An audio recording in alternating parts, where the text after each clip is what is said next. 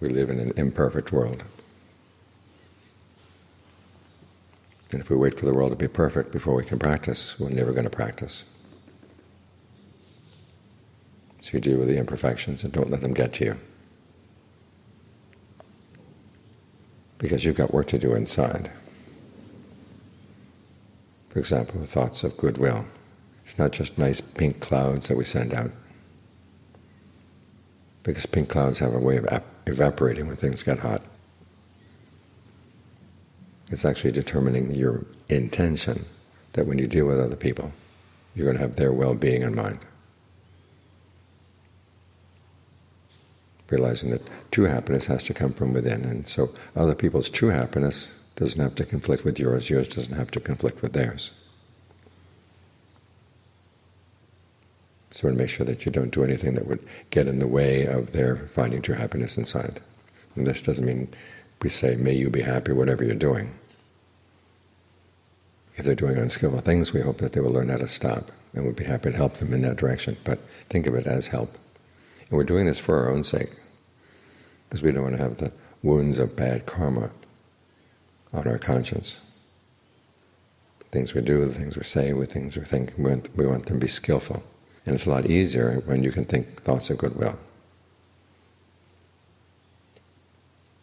And again, we're not doing it because people are good or because people even deserve our goodwill. But it's simply because the best way for us to negotiate this world is not to wish anybody any harm. That we can look back on our actions, and if inadvertently we did cause harm, we realize it wasn't because of our bad intentions. And it's a lot easier to learn lessons from those mistakes. If you knew you were doing something unskillful when you went in, it's very easy to put up defenses, to make excuses. And then you never learn. So cultivate thoughts of goodwill every day, every day. We're working on perfections in our mind. We're not working to perfect the world.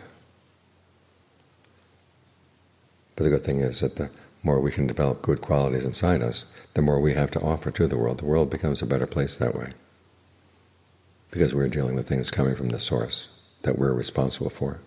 Other people may not be very responsible about theirs.